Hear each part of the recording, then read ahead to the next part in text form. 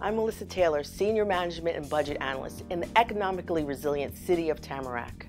As we approach the new fiscal year, here's another budget tidbit. Focus this time on your assessments included on your annual tax bill. July 13th, the City Commission approved proposed assessments for fiscal year 2023. There are three main assessments. First is the fire fee, which pays for the majority of our Tamarac fire rescue services and equipment, along with building and maintaining facilities. This important fee also pays for the local firefighters standing by to serve us.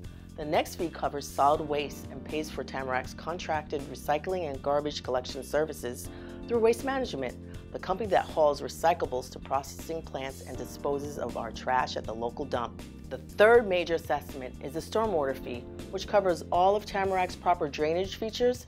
This includes the upkeep and the maintenance of all city canals and storm drains, required equipment for doing so, and the wages of the staff working daily to ensure the city's drainage systems functions optimally. Your proposed fiscal year 2023 fees will be listed on your annual trim notice, arriving by mail in early August. A vote by the City Commission during the September 12th meeting will determine proposed fee approval.